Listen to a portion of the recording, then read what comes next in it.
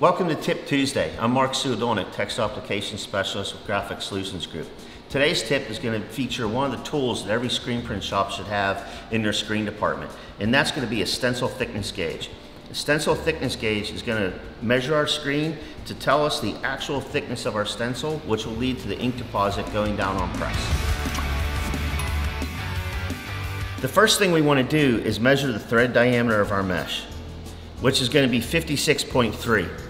Now we want to be 10 to 12% over the thickness of our thread for our emulsion thickness. So we're going to go ahead and measure the emulsion, and it's going to bring us in at 64, which is going to be in that level of 10 to 12%. So now we're ready to go to the press. We know this is a good screen. We're going to have a good ink deposit. By using a thickness gauge, we're able to accurately measure our screens for more consistency in the screen room and on press.